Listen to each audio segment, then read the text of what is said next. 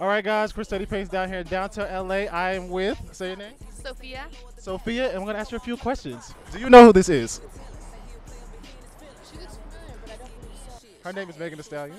She's a rapper. All of you bitches is wig on the Bible. Talking shit for a no one can find you. I can never be judged by a bitch that was dancing, making all Kelly go viral. What do these colors do for you? They're very attracting, you know what I'm saying? They bring a lot of light. I don't know, I love the color. It reminds me of like nature almost. It's a very happy color, you know what I'm saying? Just very bright, you know, kind of makes you happy when you look at it.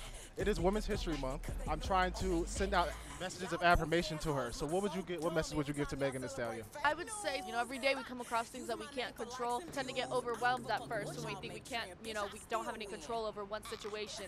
So we give up, you know, and the one thing I would say is just keep hope, keep trying. Everyone has room to improve, even the greatest, even Gandhi, you know? Absolutely. I appreciate you. Thank you so much for your time, Sophie.